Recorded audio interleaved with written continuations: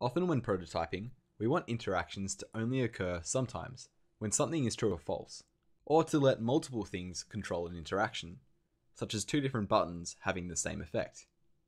This is called adding logic, and we are going to learn how to do this in Origami by building this Instagram direct messages prototype.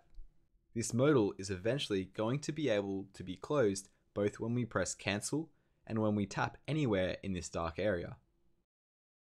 If you're coming from code, logic in Origami might be a little different to what you're used to. We recommend that you check out the content on Coming from Code. For everyone else, or if you've done that already, make sure you download the files that come with this tutorial to follow along. You'll see from the starting lesson files that we've already set up all our layers, as well as the basic open-close interactions of the modal. Our direct messages button opens the modal, or turns on the switch, and the cancel button closes the modal, or turns off the switch. We want tapping on this color fill to also close the modal. Let's start by making it interactive. Hover over the color fill layer, click on touch, and then tap. We can see that tapping in the area is picked up by its interaction patch. This should turn off the switch in order to turn off the dialog, but we already have a connection from the cancel button to turn off the switch, and connecting our color fill output replaces that. What we want is tapping on the cancel or tapping on the color fill to turn off the switch. Origami has a patch for this called OR. Let's add it to our patch editor by double tapping, typing OR, and then pressing return. Next, let's connect the tap output from our cancel interaction to one of the OR inputs, and then the tap output from our color fill interaction to the other. You can see now that tapping on either of these triggers an output.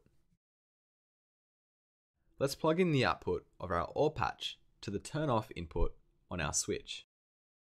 In doing so, it replaces our old connection. Let's give it a go. Okay, so clicking cancel works like normal, but also tapping on color fill also closes the modal. You might notice though that tapping anywhere in the color fill, even if I'm tapping on someone's head here in the Send To layer, turns off the switch. That's because our color fill layer actually takes up the whole height and width of our screen. Tapping anywhere on the screen counts as tapping on our color fill layer. We need to tell our modal to turn off when we tap on cancel or color fill, and not when the Send To layer is tapped. Like the OR patch, Origami has some pretty clearly named patches for this, but first, let's detect when we're tapping on the modal in the first place. Let's navigate to the Send To layer. It's causing these problems. Here it is, and let's bring that up. Make sure you're hovering over the Send To layer, and then let's hit touch, and then tap. To find out when we're not tapping on the Send To layer, let's insert a not patch.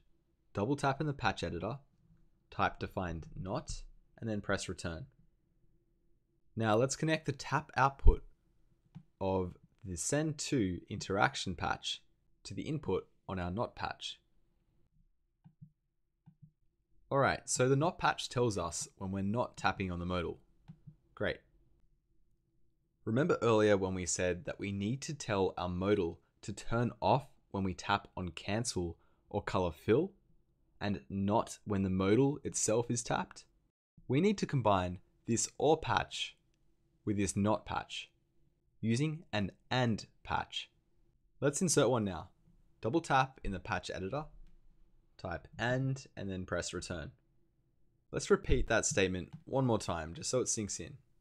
We need to tell our modal to turn off when we tap on cancel or color fill, and not when the modal is tapped. The AND patch should tell us when both of these things are true, and if they are, it'll give us a signal with its output. Let's connect the output of the OR patch to an AND input, and the output of the NOT patch to the remaining input on the AND patch. Let's then connect the output of the AND patch to the turn off input of our switch, replacing the previous connection. Alright, let's just clean this up slightly.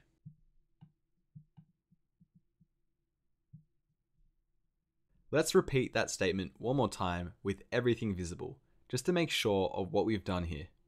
We need to tell our modal to turn off when we tap on cancel or color fill, and not when our modal itself is tapped.